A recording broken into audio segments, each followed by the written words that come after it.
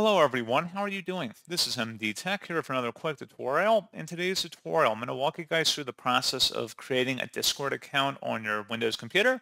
So if you're using the Discord app for PC, just go ahead and download the Discord application directly from the developer's website.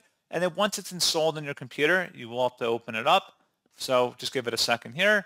And then you would select where it says need an account or register at the bottom. Go ahead and select that.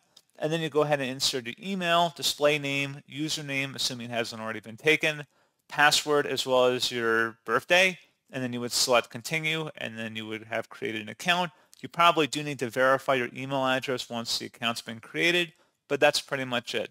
As always, thank you guys for watching this brief tutorial. I do hope that I was able to help you out, and I do look forward to catching you all in the next tutorial.